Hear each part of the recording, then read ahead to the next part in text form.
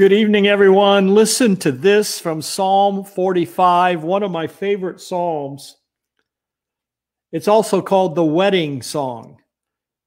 My heart is on fire, boiling over with passion. Bubbling up within me are these beautiful lyrics, as a lovely poem to be sung for the King. Like a river bursting its banks, I'm overflowing with words, spilling out into this sacred story. Beautiful, beautiful, beyond the sons of men.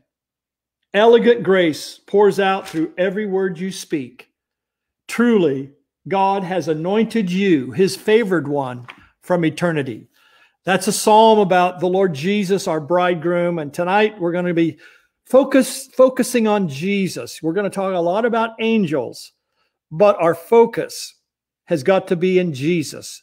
You know, when Jesus stands before you, you'll never worship an angel. You'll never get lost in angel mania. When you focus your heart on the Lord Jesus, he is infinitely greater than angels. Well, welcome everybody. Thank you for tuning in. These Thursdays are highlights for my wife and I, and Candice will be joining me in a little bit and sharing some prophetic words she has received for those of you that are watching tonight. Wherever you are around the world, UK, Australia, New Zealand, and North America, and elsewhere, we welcome you. We thank you all. And a special thank you to those ministry partners that make this happen. We love you, partners, and we look forward to getting to know each of you better. And our next mentoring, our March mentoring session, we'll be sending you that date very soon, where we get on that Zoom call together and have some fun time.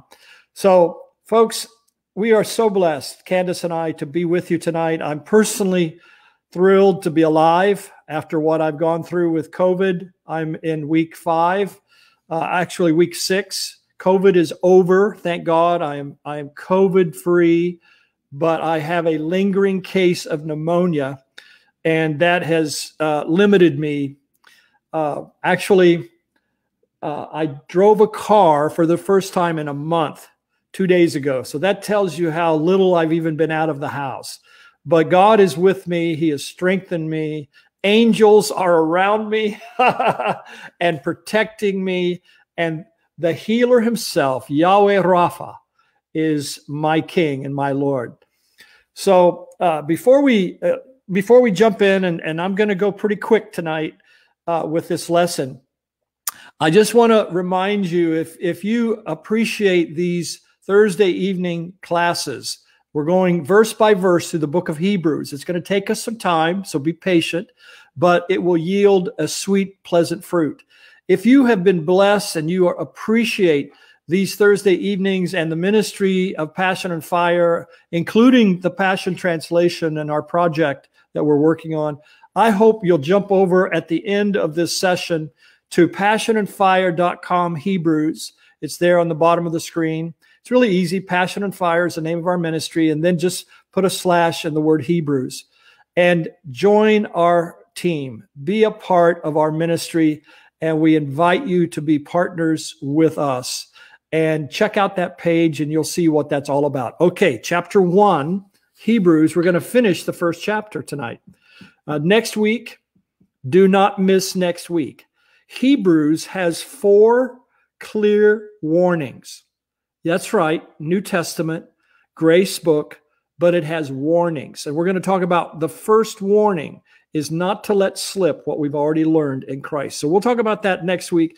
But today we're going to finish chapter 1, starting in verse 4. Jesus is infinitely greater or better than angels, for he inherited a name far greater than theirs. So as you can see, this word better or greater is the word kriton. It's found 13 times in the book of Hebrews, the Greek word found 13 times in the book of Hebrews. So the book of Hebrews is about better things. If you want something better in 2021, this is the study you want to get into. God wants to bring you better things. And the way he starts out in Hebrews is to show us that Jesus is better than angels because he has a name far greater than theirs. Now, the name that he has inherited is not Kyrios. That's the Greek term that is found in the New Testament. Sadly, there is not a Greek counterpart to the Hebrew concept of the name of Yahweh or the name of Jesus. Kyrios in the Greek can mean a wealthy landowner. It can mean a influential person, a strong person. It actually has been used for demons, all right? So to put that name up against Jesus is, to me, it's lacking. But the Hebrew is the name Hashem or the name Yahweh. And the name Yahweh, the great I am, we'll get into this a little deeper here tonight, but I want you to know that angels don't have that name. They're just called angels. Sorry, folks. I thought I had my phone off. It is now. The angels of God, there are 110 million angels around the throne of God. 110 million. You say, how did you know that? The Bible says in the book of Revelation that there are 10,000 times 10,000. That's 100 million. And 1,000 times thousands around his throne. That's 10 million. So there is at least 110 million angels around the throne of God. There's actually 10 ranks of angels. I don't have time to get into a deep study of angelology. It's one of the fields of theology is angelology. It's neglected, and people get so concerned if you talk about angels. Oh no, everybody's going to go worship an angel if you talk about angels. No, the Bible talks about angels. An angel came to minister to Jesus. Jesus spoke about angels. Paul spoke about angels. John speaks about angels. So there's nothing taboo about, broaching this subject and stepping into a study of angelology.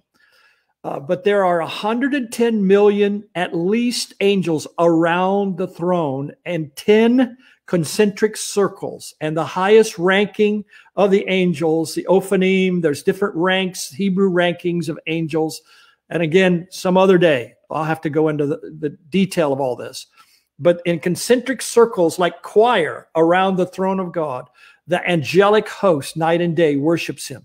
Now that's the angels in the throne room. That doesn't count the angels on earth. That doesn't count the messenger angels, the link angels that lock together, the warrior angels. There's all kinds of ranks and classifications of the angelic realm. Believe me, there are tons of angels in this universe. They are in your home right now. They are near you right now. I think it's a misnomer to say you have a guardian angel. And again, I just don't have the time to scripturally go through every single verse to prove these things. But I believe you have 60 angels around you, 60. And that's taken from the Song of Songs. And the chariot of God, the chariot of the Lord, the bridal chariot, where he has 60 mighty ones with swords strapped to their thigh to protect you and your bridegroom. Oh my. So the angelic host is all around you. And the problem is the angel mania.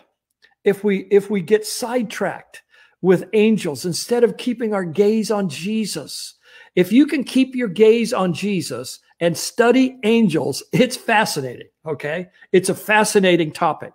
But you have with you right now angels from God sent to protect you. And we're going to end up with some really powerful truths about angels this evening.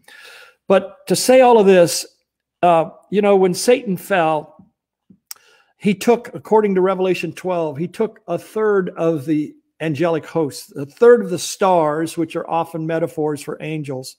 He took a third of heaven's host with him. That means 2/3 are faithful to God. So you have twice as many holy angels, mighty ones. They're actually called occasionally in the Old Testament Elohim, as mighty ones of God. They are surrounding you. They are in the atmosphere. They with you when you drive your car, and I say amen to that. They are with your family and your loved ones. They are servants. They are attendants to the heirs of salvation. That's you and me. So this vast number, who could number them really? This vast number of angels fill the universe. And they are great and they are mighty, and there's different rankings. You have the archangels, and then you have angelic hosts even below them. You have angels assigned specific geographical territories. Nations have angels, churches have angels, ministries have angels. So there are specific assignments that angels have. Some of them are limited to a geographical territory, and they will not leave that because that's the assignment God has given them. And to illustrate that, when Jacob came back into the promised land, he had two companies, two hosts of angels, two armies of angels, and they danced together, the dance of Mahanaim. And those two camps of angels, one was the accompanying host of angels with Jacob, the patriarch, the promised seed. And the other were the angels stationed in the promised land. So when Jacob with his bodyguards came into the promised land where he was meant to be, the angelic host exploded. I mean, we think of the angels that came when Jesus was born. We can think of the angel that let Peter out of prison.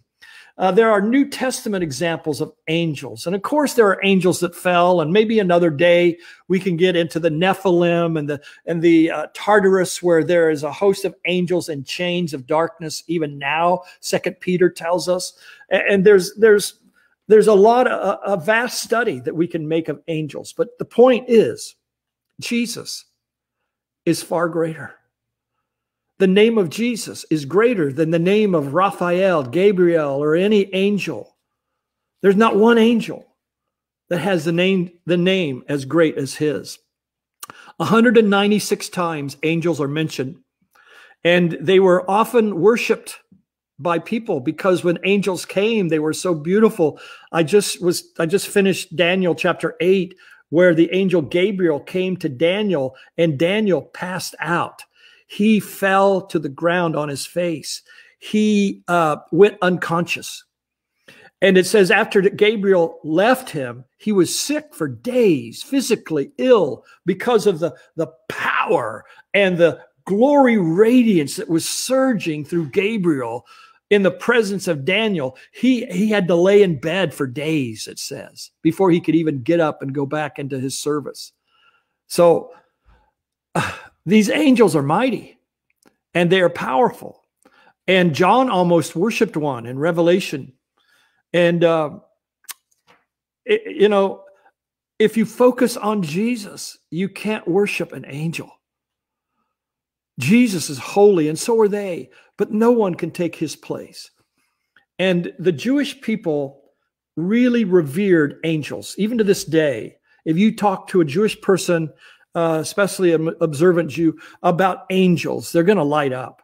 Did you know, and this is something many Christians don't know, that over 10,000 angels were on Mount Sinai when God gave the law to Moses? Listen, a host of angels, it says in Deuteronomy 33:2, a huge host of angels. In Psalm 68:17, likewise, these angels appeared with God coming down at Sinai, and they gave the law to Israel. So angels were instrumental in giving the Torah.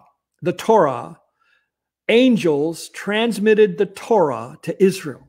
Many people don't realize that. And you can find that in Acts 7:53, Galatians 3:19. Likewise, many believers don't realize that the last book of the Bible was given by an angel. Yeah, you ought to read Revelation 1, verse 1.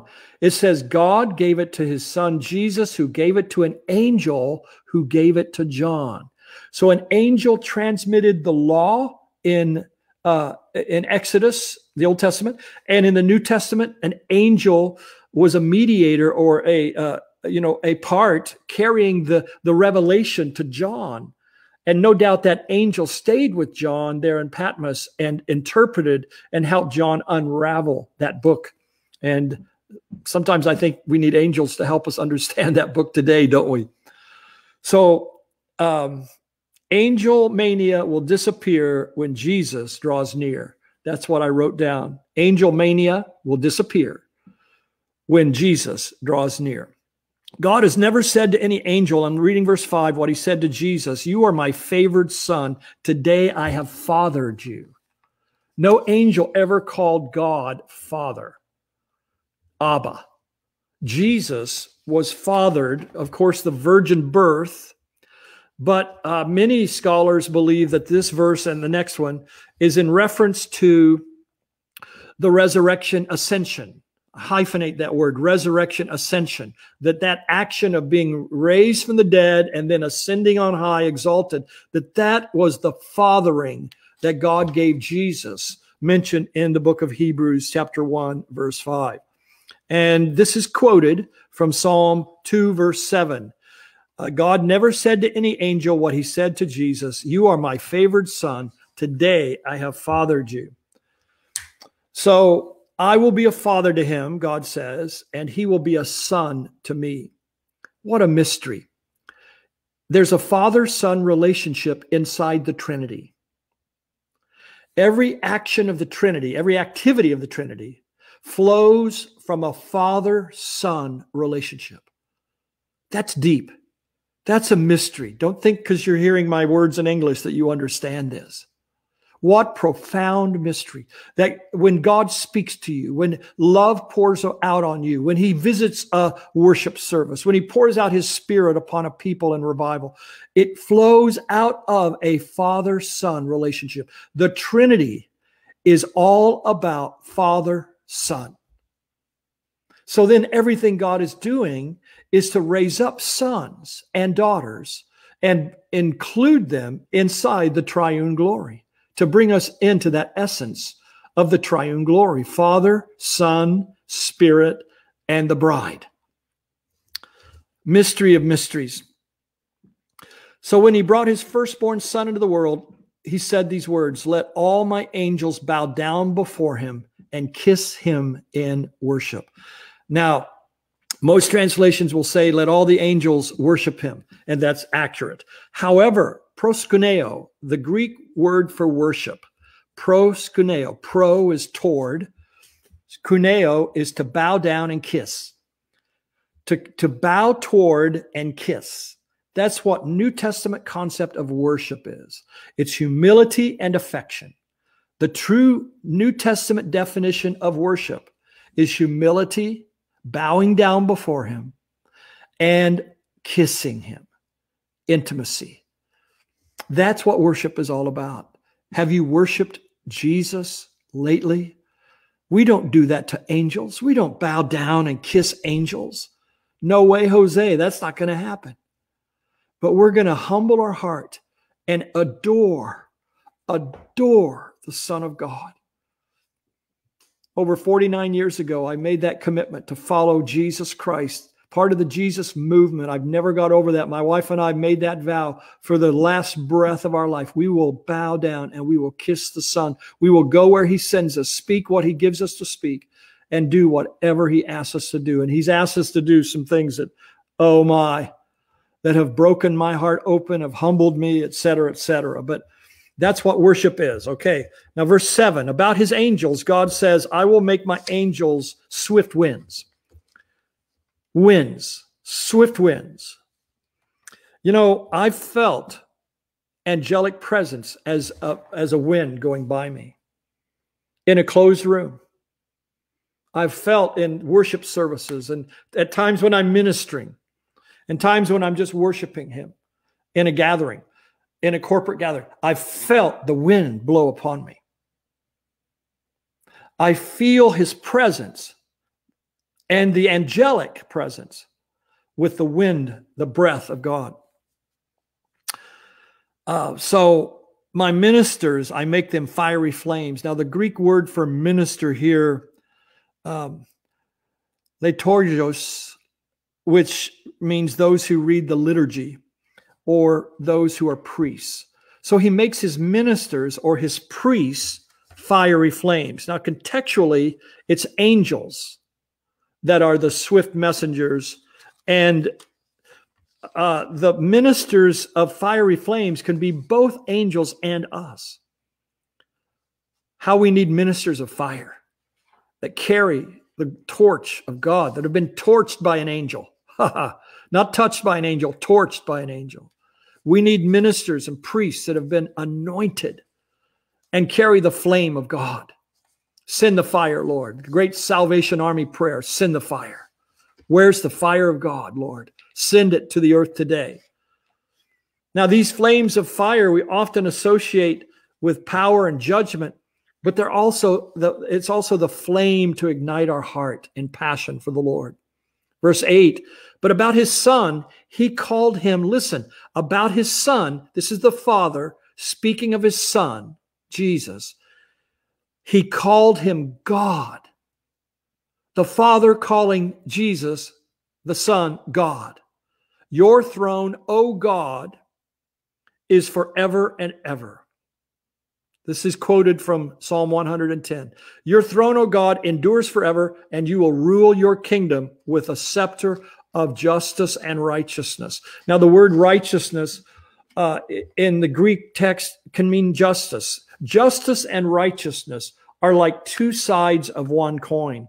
And many people are like righteousness. They're bent on righteousness. And others are tilted somewhat towards social justice. They just want justice. We have all these causes for justice. And God's throne is, the foundation of his throne is justice and righteousness. But you know, justice without righteousness, you will quickly get in a ditch of man's opinions and a political detour, cul-de-sac. And righteousness without justice, you will become self-righteous and you'll not care about the needs of others. We need both justice and righteousness. Can I get a Zoom amen? Can I get a Facebook amen on that one? We need justice and righteousness. That's the foundation of God's throne. And Jesus will rule forever with those two themes. So the angels are spirits, but he is the Son. His throne will have no end. Jesus rules his kingdom with justice and righteousness. And the Lamb, Jesus is ruling as a lamb on the midst of the throne right now. The center of the universe is not it's not Jerusalem or your city or your nation. The center of the universe is the Lamb on a throne. Everything revolves governmentally around that center. Now, verse 9, you have cherished righteousness and hated lawlessness. You have cherished, or you have loved righteousness and hated iniquity. For this reason, God, your God, has anointed, which is the word for Christ, anointed, the anointed one. Your God has anointed you and poured out the oil of bliss. The oil of bliss. Come on, everybody. You need the oil of gladness, the oil of bliss. It can be the oil of rejoicing. It's the oil of ecstasy. God has anointed Jesus with that oil of ecstasy beyond anyone else in the universe. Here's the key for loving righteousness and hating sin. Get anointed with that oil.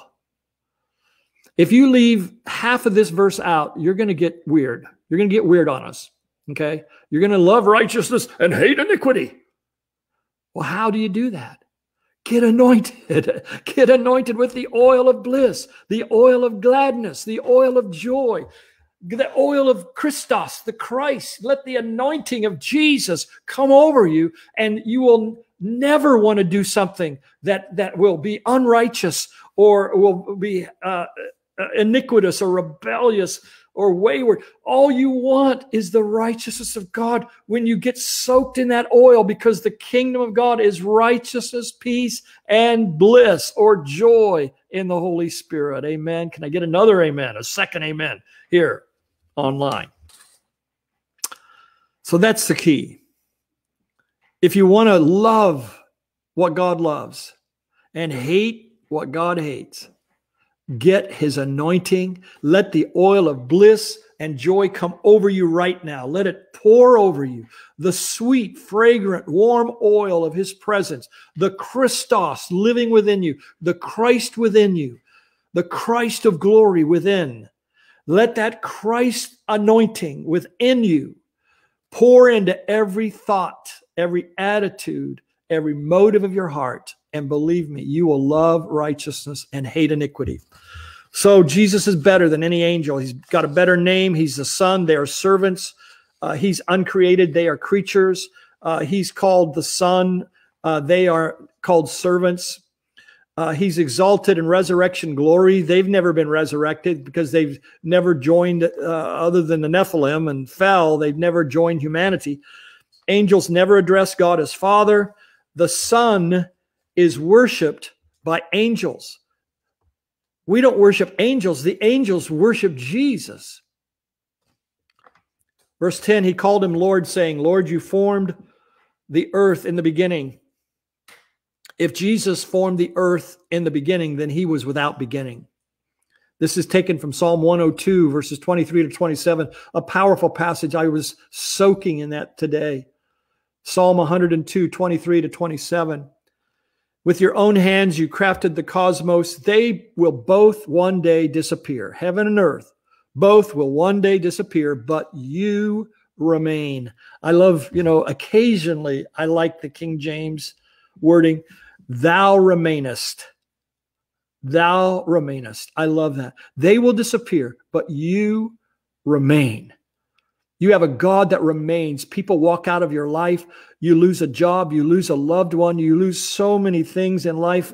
Sometimes it just seems like life is just losing stuff. We lose our dignity at times. We lose our self-love at times.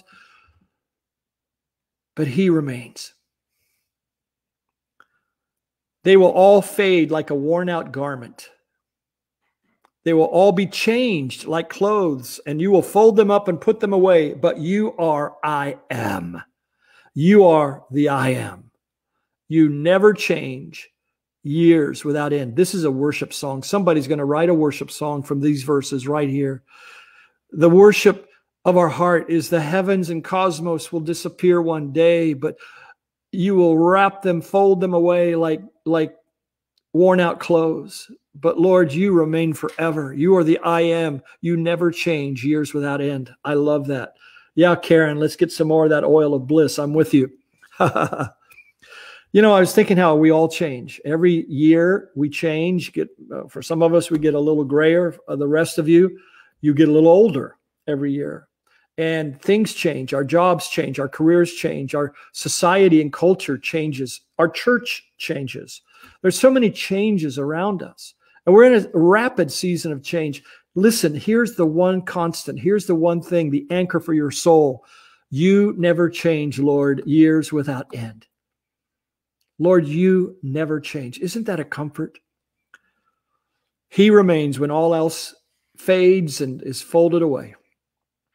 Verse 13, we're going to wrap it up here, and Candice will be joining me. God has never said this to any of his angels, take your seat next to me at my right hand. God never put the angels at his right hand. He put his Son there. Until I force your whispering enemies, that's the Aramaic word for enemy, whispering slanderer, to be a footstool for your feet. Placing the feet upon your enemy is a figure of speech, biblical figure of speech for triumph. It's a gesture of conquering, of triumph. And God is saying to his Son, Jesus, you're going to reign with me until I force your enemies to become a footstool for your feet. Now, let me say a quick few things about this. Number one, all of Christ's enemies are not going to be converted. So those of you that are universalists and inclusionists, listen, not all of Christ's enemies will be converted, demons and humans, but all will be conquered. All will be conquered. And I want to say that God is going to do this through us. Christ is going to conquer all his enemies, make them a footstool, but he's going to do it through you and through me. We have a role to play in rising in triumph with Christ. Now, verse 14, we'll end with this. What role then do the angels have? Okay, since Christ is better than the angels, and 7 Old Testament quotations, Paul, I'm going to say Paul as the author, Paul takes 7 Old Testament scriptures and applies it to Christ being greater than angels. Nothing could be clearer. The angelic hosts serve God. It says the angels are spirit messengers sent by God. So God sends them to us to serve those who are about to inherit salvation. The angels are our servants. Angels are our attendants. They come to minister to us. That's the Greek word from which we get the word deacon. They are deacons. They serve. That's fantastic. What a wonder. Right now, wherever you're watching from, angels are near you. The presence of God. He has sent them to you. They're portrayed as our attendants, that they strengthen us. And I've had an experience where I was strengthened at one time where I had an angelic encounter where I was strengthened by an angel. I had just come back from, I believe it was Indonesia, was exhausted, and I had to go immediately into a conference. I spoke that night, but I went to bed saying, God, I don't think I can even do this tomorrow. You have to strengthen me. And that night I had a beautiful encounter. And the next morning, wow, whoo, I was caffeinated. I'll just say that. I was strengthened by the Lord. They will strengthen you. They will come to serve every faithful follower of the Lamb. But the implication, not only did they accompany us, but the implication is those that are going to be saved. In other words, your unbelieving family that you have prayed for, release the angelic presence into their home, over their lives. Because God sends angels to all those to minister and serve those who will inherit salvation. Not occasionally, but constantly. You're secure, not only in the hands of Jesus, but in the presence of the angelic realm.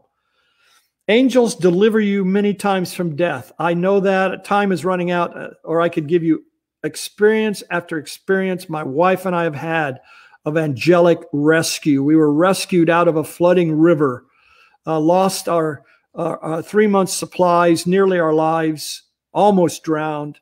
And we to this day still believe that those out of nowhere people that came on little tiny canoes to rescue us, we still believe it was the angels of God. Angels protect you from danger. And I have a list in my notes, partners will get this, of all the references where angels protect you from danger. Angels carry you at death into heaven. When your eyelids close for the last time and the death rattle comes out of your chest,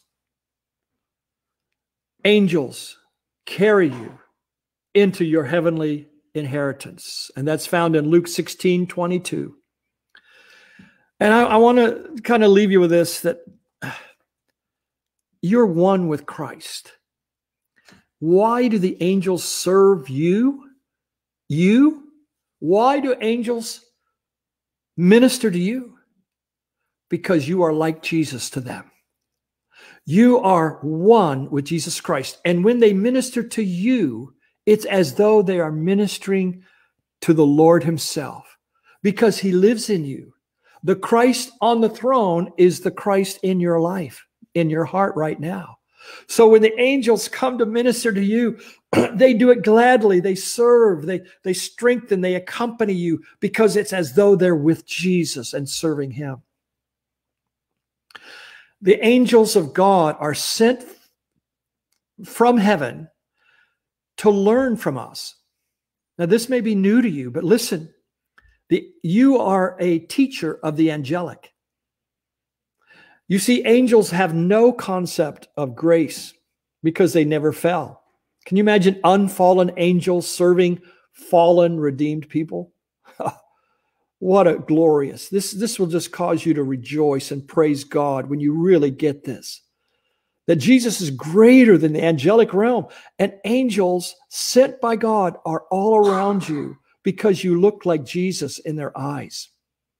And you teach them lessons of wisdom and grace. Ephesians 3:15 says that you instruct the angels of the mysteries of God.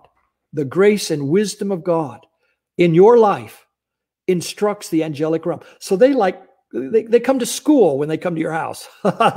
They enroll in college when they come to be with you, because you're going to teach them. You see, the church is the university of angels, and every believer is a professor. Teach them well. Let your life be an example of what God can do in grace in a human life, and show them the wisdom and grace of God pouring through you. Candice is going to come and join us. And I hope you jotted down that website. We'll put it up here on the bottom of the screen again, but it's passionandfire.com. I don't want to squeeze you out, baby. Okay. Passionandfire.com/Hebrews. I told my wife, she is so gorgeous tonight. I love that, really sapphire blue she's got on tonight. So Candice, thanks for being a part of my life and ministry. And I know you got some prophetic words to share with us. So anyway, isn't that good? And to think that he still has pneumonia. So if you can just pray for him, that he'll get rid of that pneumonia. And even when he doesn't feel so good, he's a great teacher. So thankful to be here and to hear all that you taught tonight. It was just so good. And I just want to start off right where you ended. Okay. That where the angels want to look into what God is doing in our lives. Isn't that something? That's so awesome. 1 Peter 1:12 says the gospel contains wonderful mysteries that even the angels long to get a glimpse of it. So that's such a wonderful truth. Fascinating to think that angels are wanting to learn from us. But, you know, I was asked by a board of women if I would join their board. And I said, well, what's your ministry about? And they said it was about angels.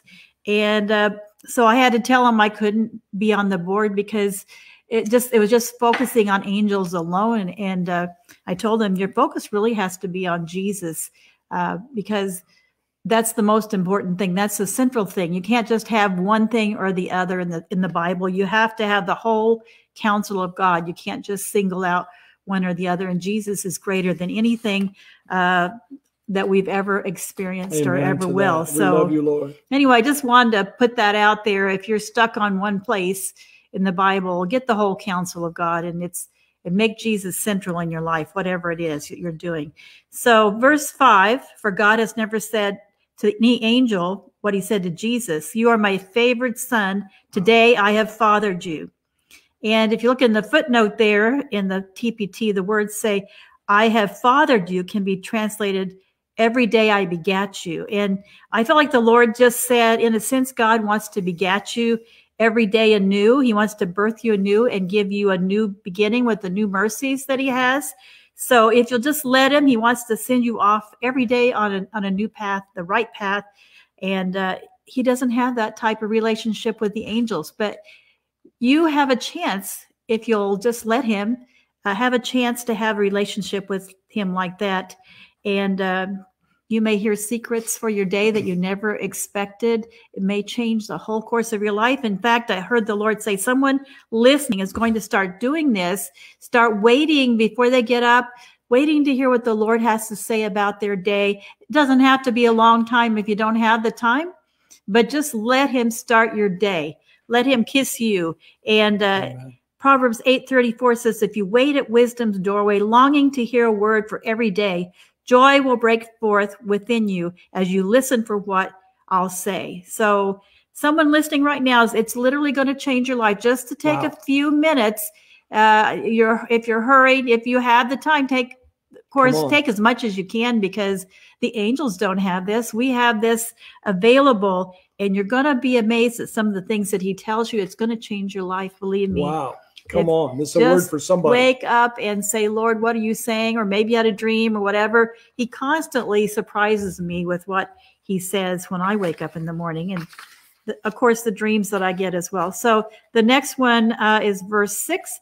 Let all my angels bow down before him and kiss him in worship. Amen. Of course, when he came into the world, when Jesus came into the world, the first thing that we hear about are the angels with their songs, singing to the shepherds and worshiping. And so worship is just so important to God, and it should be to us.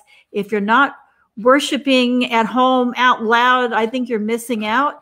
Maybe you think your voice is not so good, but it connects your heart to God when you worship him in spirit and in truth. And I once was walking through the airport just singing at the top of my voice and thought, oh no, I shouldn't be doing this. And I heard the Lord came, no, I love it. Go ahead. And so I feel like the Lord's saying to you, I love it. Go ahead. You may not like your voice, but when start in the there's shower. somebody that's going to start singing that you consider your voice horrible, but God loves it. Song of Songs says that your voice is sweet.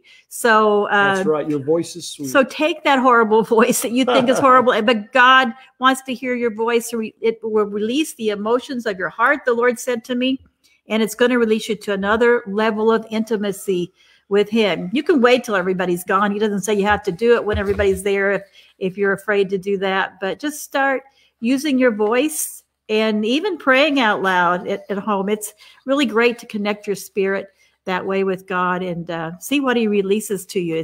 The Lord told me it's going to change your life and your intimacy. Wow. Verse 7, and about his angels, he says, I make my angels swift winds and my ministers fiery flames. So I see the Lord making somebody a fiery, passionate preacher. Come on. I saw a notebook full of notes, and the Lord said it's time to pull that notebook out and quit hiding your gift. God is going to make you a fiery flame, a fiery preacher. On. Catch it. It's start using your gift. Don't be wasting your gift. And he's going to show you how to use it. Maybe you just start in a small home group, or, some of you are open, some of you are not. But if you could do a home group, that would be great. Or maybe he wants you to do an online group. But the Lord said it's going to be a success. You're going to be a fiery flame for God. So verse 9, for you have cherished righteousness and detested lawlessness. For this reason, God, your God, has anointed you and poured out the oil of bliss on you more than any of your friends. And I love this promise. If you cherish righteousness and detest lawlessness, God will pour out joy on you. Isn't that great?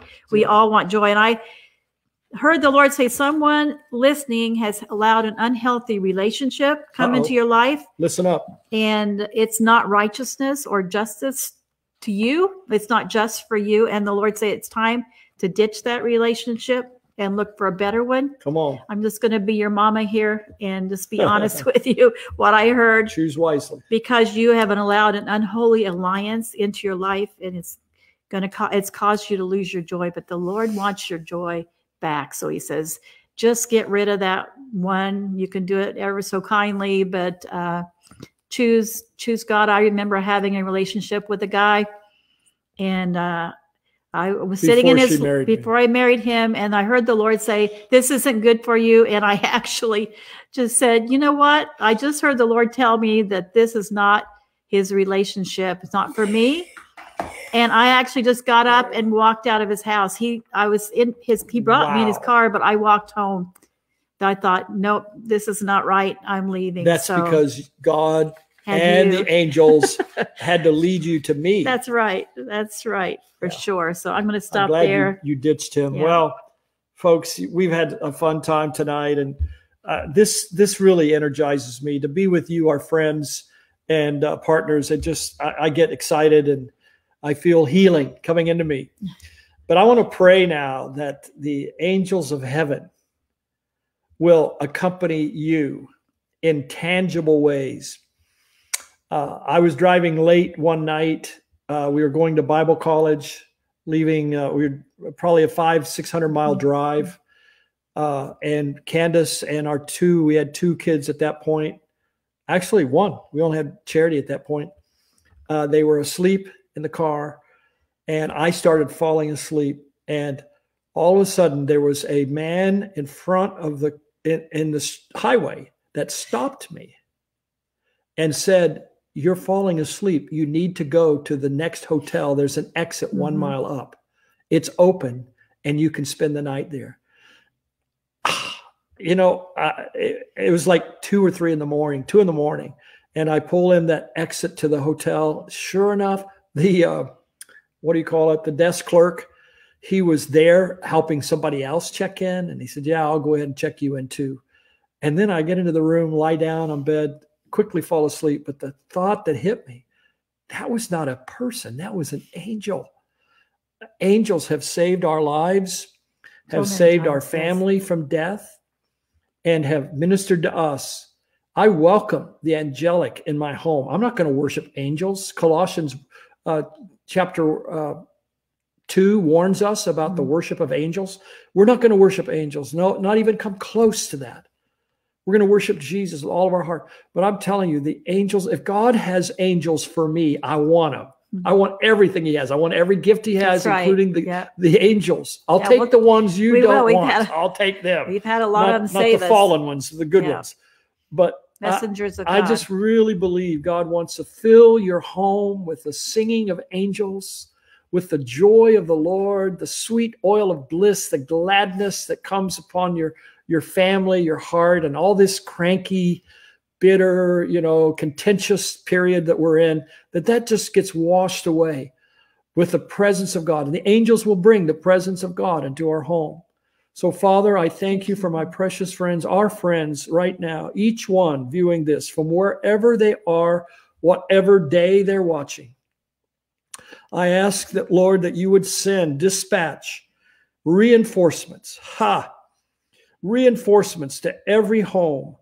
Lord, to go to workplaces with us, to go shopping with us, to go through our relationship trials with us, yes, Lord, and to bring a new release of the presence of God. We welcome the strengthening angels. We welcome, Lord, the warring angels, the heavenly host that do battle not only over nations, but over families and churches.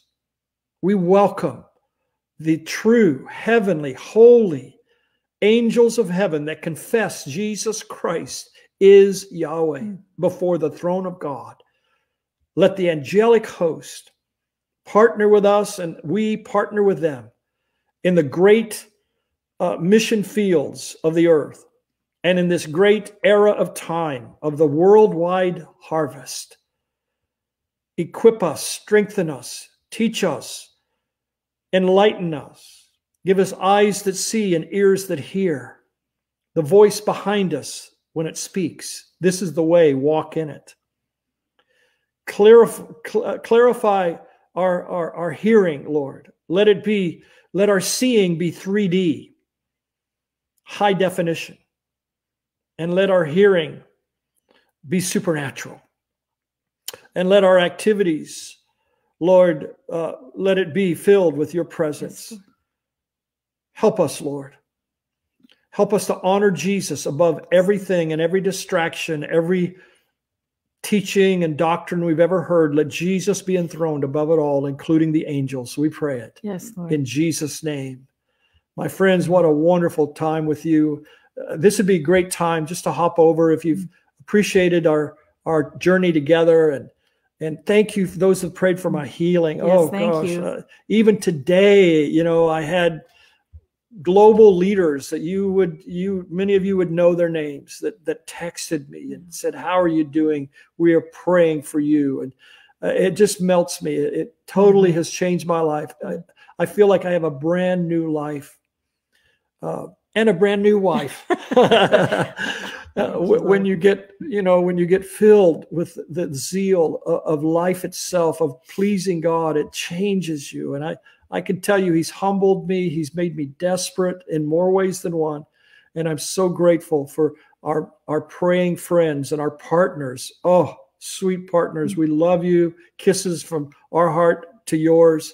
Thank you so much. Thank you. So be a part, step in, help us take this torch to the ends of the world, to the English-speaking world, and bring the Passion Translation Project to a completion. Like I said, I finished Daniel 8. Hopefully I can start Daniel chapter 9 next week. And God bless you, friends. PassionandFire.com. Hebrews. Head on over. God bless you, friends. We love you. You're amazing. See you next week, next Thursday. Yep, see you next Wednesday. Bye, y'all. Thursday. Wednesday. Thursday. Thursday.